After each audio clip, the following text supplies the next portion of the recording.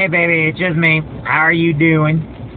Anyway, it's raining here in Quincy. Hey, I was thinking, I know the other day you put on your Facebook page that you like when people ask about your daughter and stuff. And one of the things is, I would love to get to know your daughter and all that. I just always make sure to never step out of bounds, you know what I'm saying?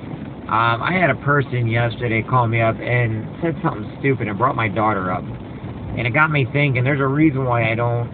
It's because what I put out there about my daughter is my business.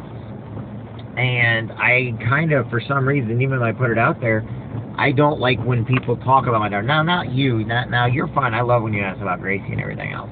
And Gracie's at a stage where she can talk and everything to you, which that's the reason why I do that. And I'm such a slow mover that everything I do is very, very slow. So I don't want you to ever think that, because that's what I hold most dear is my daughter. And I know that